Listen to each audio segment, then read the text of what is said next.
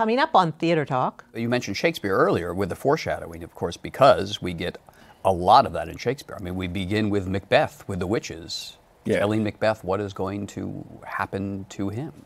Yes, it's too bad he misses the C-section. Theater Talk is made possible in part by the CUNY TV Foundation.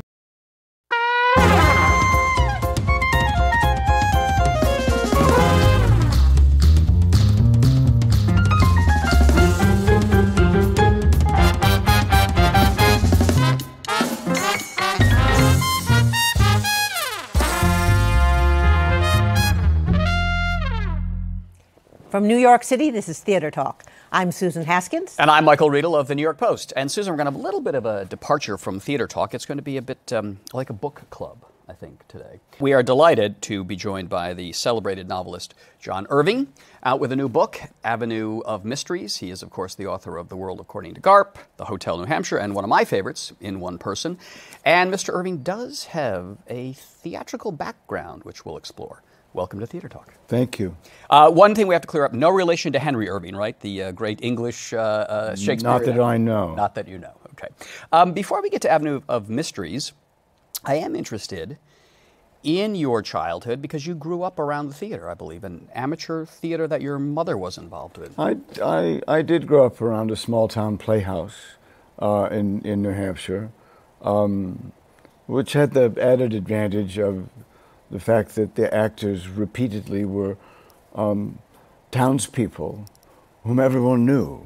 And we knew them, of course, in their so-called real lives. Mm-hmm. My mother was the prompter, which was a job she was well suited for, because she was, as a mother, always prompting me. Do this, do that. No, not that. Do this.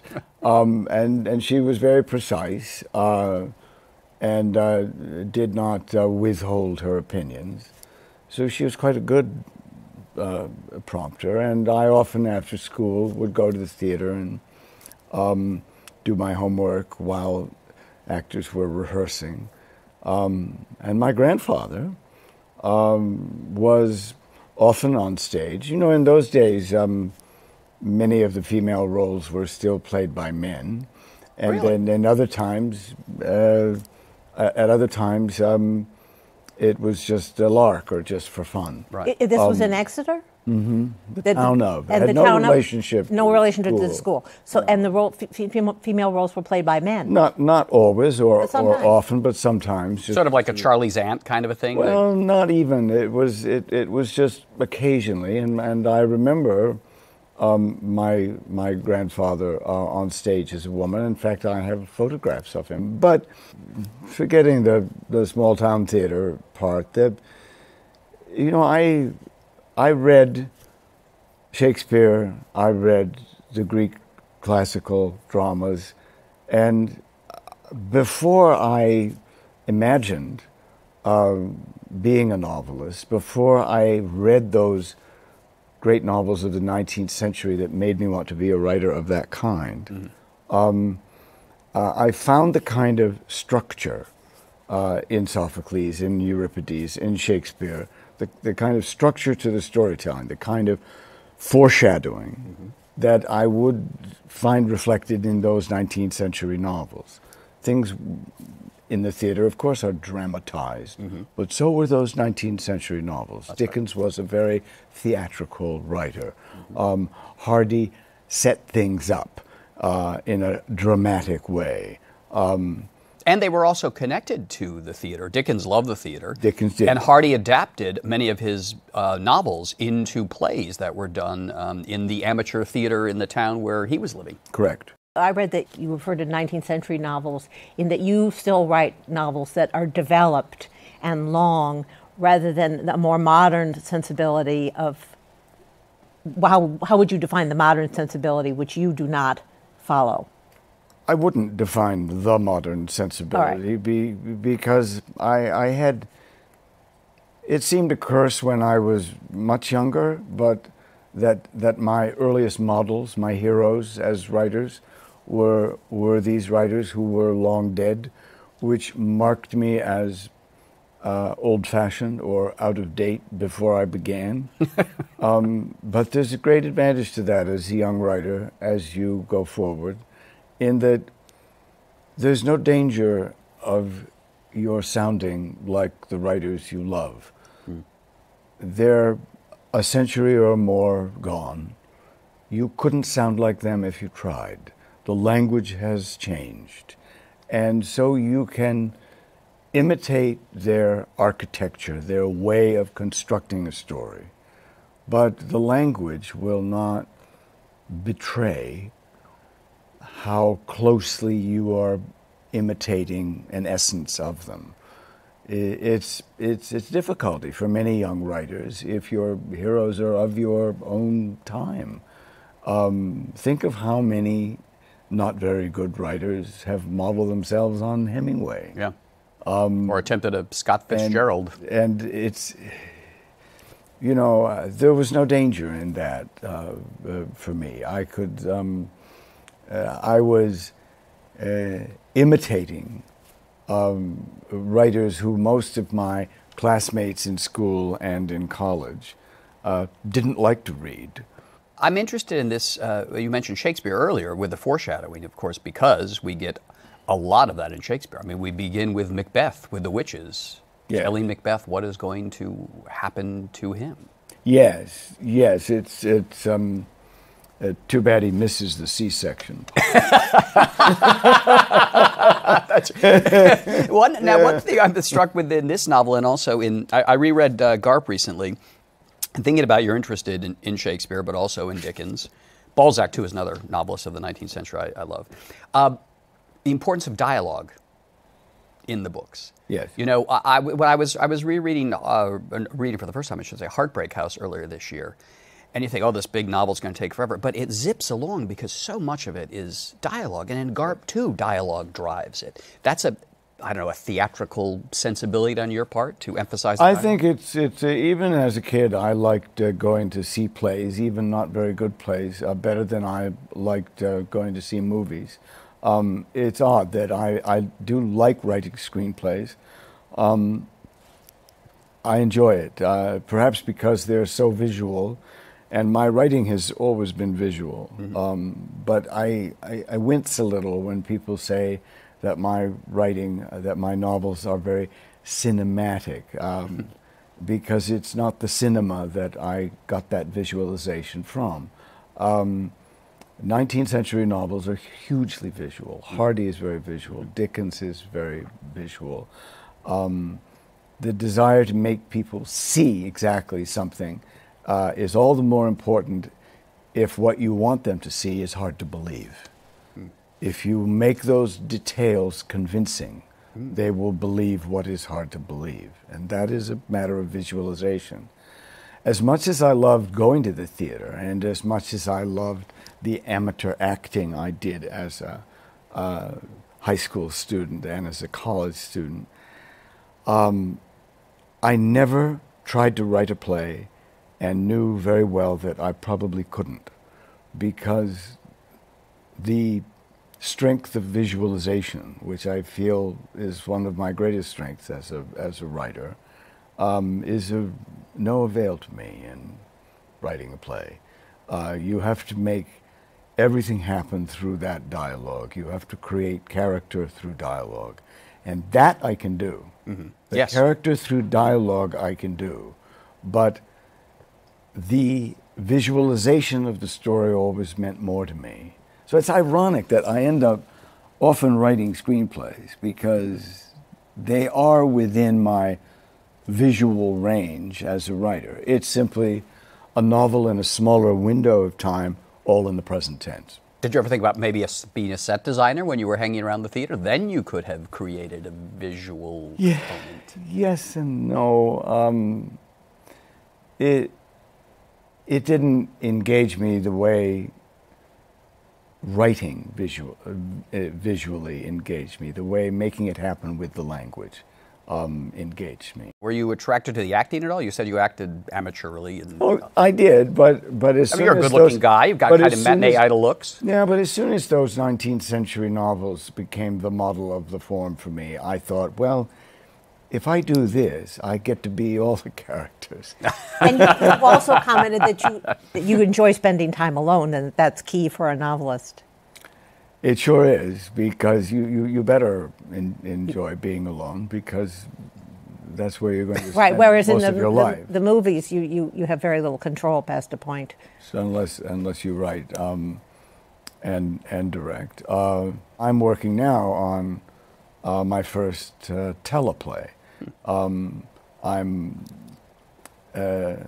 was writing The World According to Garp 40 years ago, and it's odd to go back that far in time, because I'm working for Warner Brothers and HBO on a adaptation of The World According to Garp. It's going to be like as a mini-series. Right. And the miniseries has always attracted me, structurally, architecturally, which I talk about a lot. The episodic quality of it is much more suitable to a long novel or a longer novel 19th century novel. than the feature-length film ever was. And Dickens wrote the pamphlets. Yeah. They were essentially miniseries.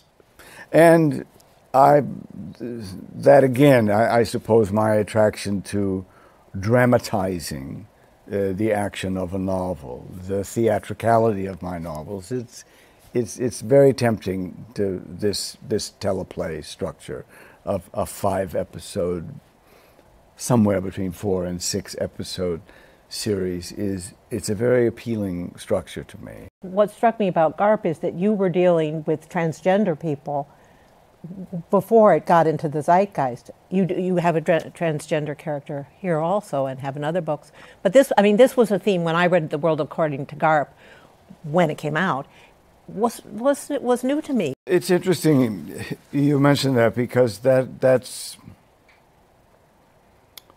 in making the decision I have to do this miniseries, which I was reluctant to do at first. My first reaction when they talked to me about it was to say, a much younger and angrier person wrote that novel, and you need a younger and angrier person than I am now to do this adaptation. I suggested someone, and that was explored, but they came back to me and said, no, we want you to do it. And a part of me felt, okay. When George Roy Hill asked me to write that screenplay when he was making Garp as a film in 1982, I knew George. I loved George. I liked his films. I like him. And we explored the considerable differences between how he saw the movie in that novel and how that wasn't the movie I saw. I don't dislike that film, but I always felt that the sexual violence, the sexual warfare, it is, after all, a sexual assassination story. A mother is killed by a man who hates women. Her son is murdered by a woman who hates men. If the sexual revolution really was one, where is all this hatred coming from? If we really are sexually liberated, gay and straight, where does the hatred of sexual differences come from? Why is there so much sexual violence? Why is there so little acceptance of sexual minorities? I remember thinking very strongly when I finished Garp as a novel, well, thank God I won't need to write about this again, because surely this will all go away.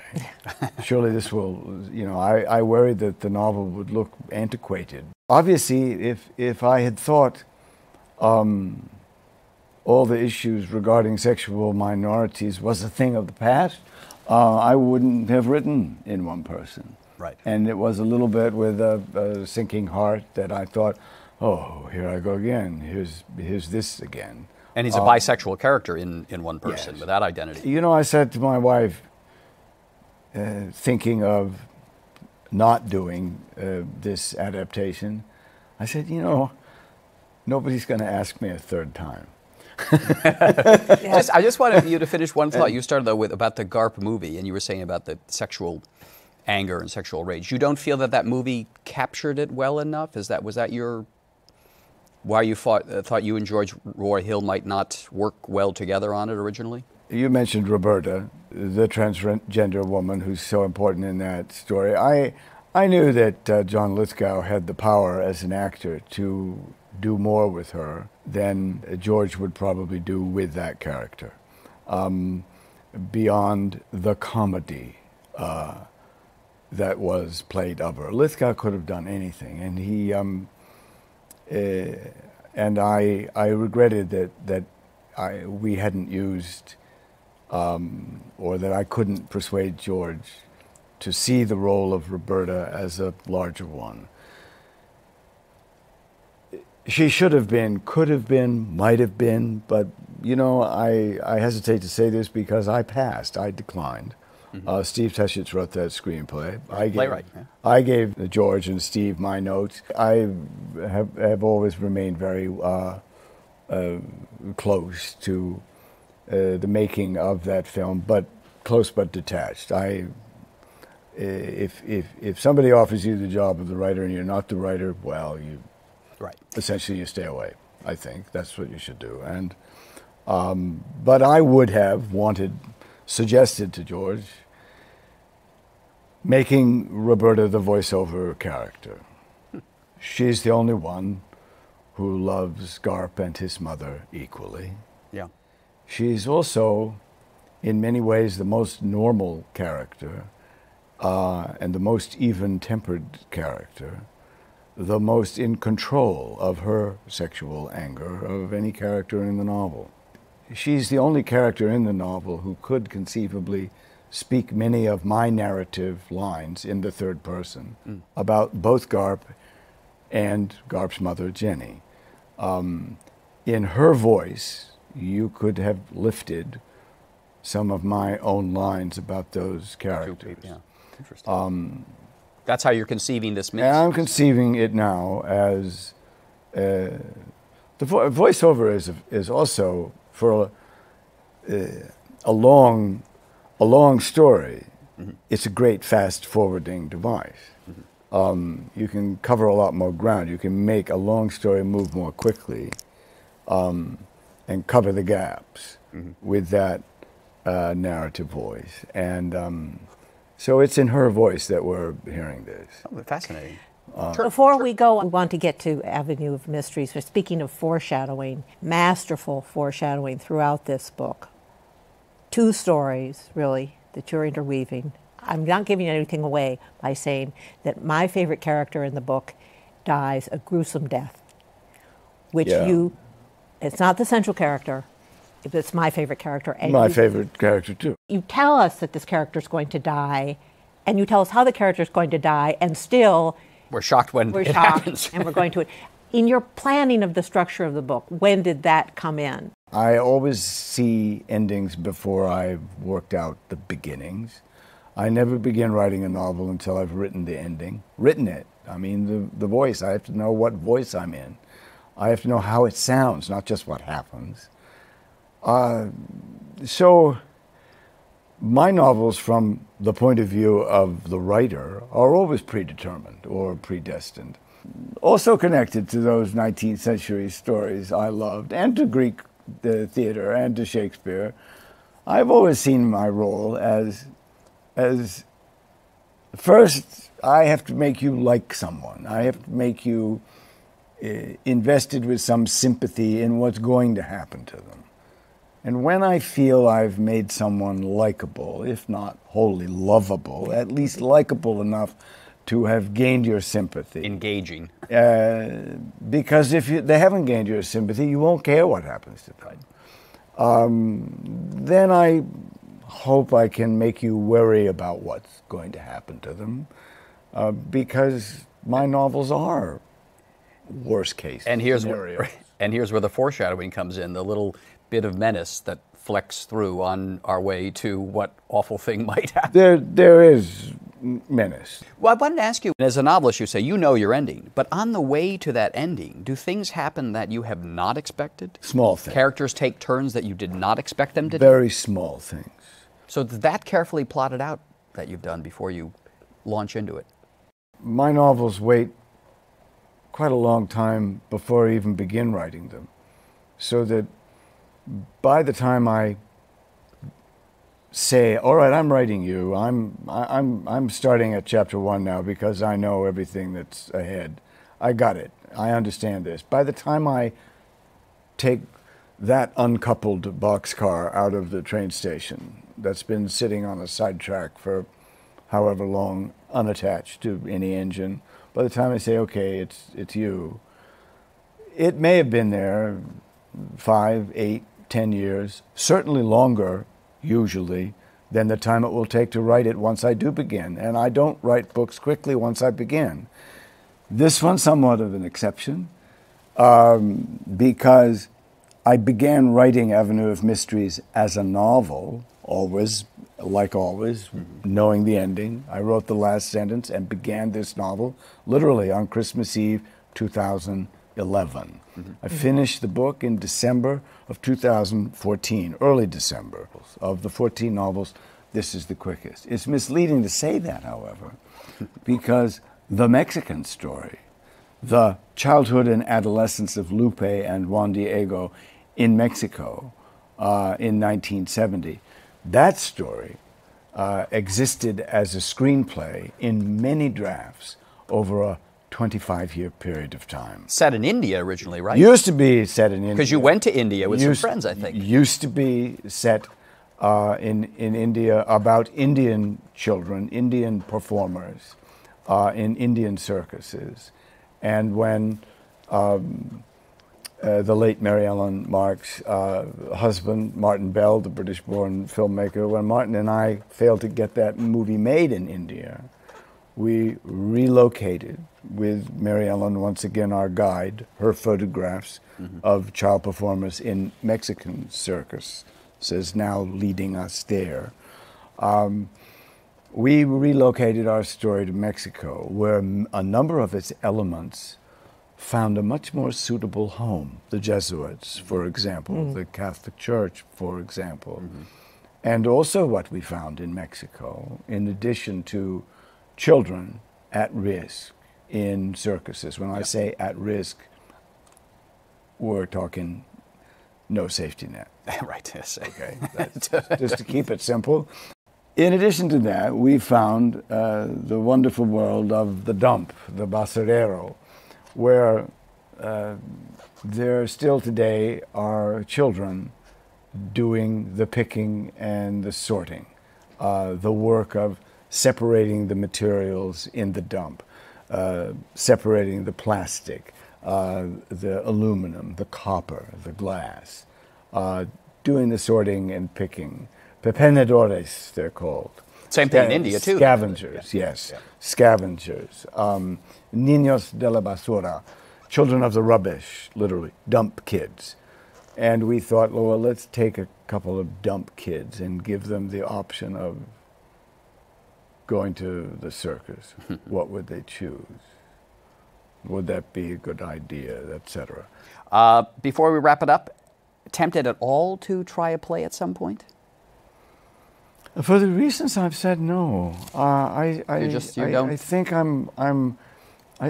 I'm too dependent as a writer on the visualization process. Has there been a stage adaptation of the Cider House Rules? I seem to recall. Yes, there was. Yeah, there've been many theatrical adaptations. Frankly, the very best theatrical adaptation of any of my novels I ever saw was in Finnish, in Helsinki, of the Hotel New Hampshire. Really? Oh, that's and not understanding a word of Finnish, I understood everything. Aha. And it was brilliant. It was just wonderful. There have been several different theatrical adaptations of A Prayer for Owen Meany, and the very long and very ambitious adaptation that Peter Parnell and Tom Hulse put together of the Cider House Rules. But I think the one that felt the closest or the truest to me was what the Finns did with the Hotel New Hampshire, to the degree that that director and that playwright, who also worked together in an opera format, are trying to put together an opera of A Prayer for Owen Meany. The playwright doing the libretto, the director directing the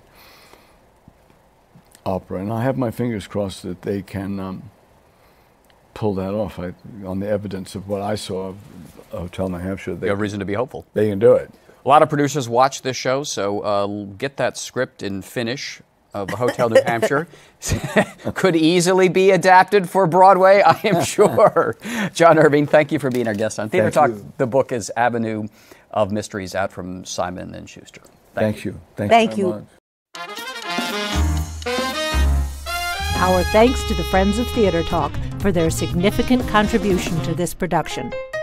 Theater Talk is made possible in part by the Frederick Lowe Foundation, the Corey and Bob Dinelli Charitable Fund, the Noel Coward Foundation, Carrie J. Fries, the Dorothy Strelson Foundation, and the New York City Department of Cultural Affairs. We welcome your questions or comments for Theater Talk. Thank you.